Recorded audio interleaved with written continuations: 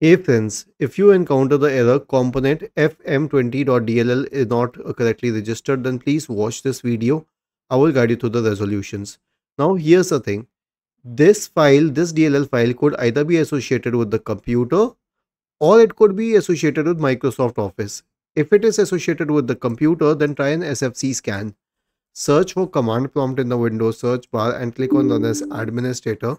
Type the command sfc /scan now and hit enter to invoke the sfc scan.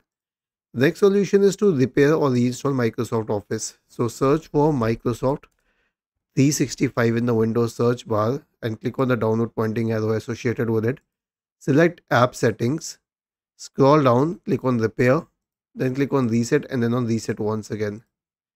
The next solution is to re-register the DLL. The command is it's actually for any DLL, regsvr32 space the name of the DLL file, which is fm20.dll. Copy it. Now search for command prompt in the Windows search bar.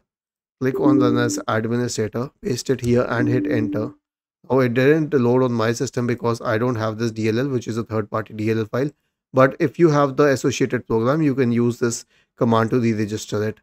Was this helpful? If yes, then please subscribe to the channel.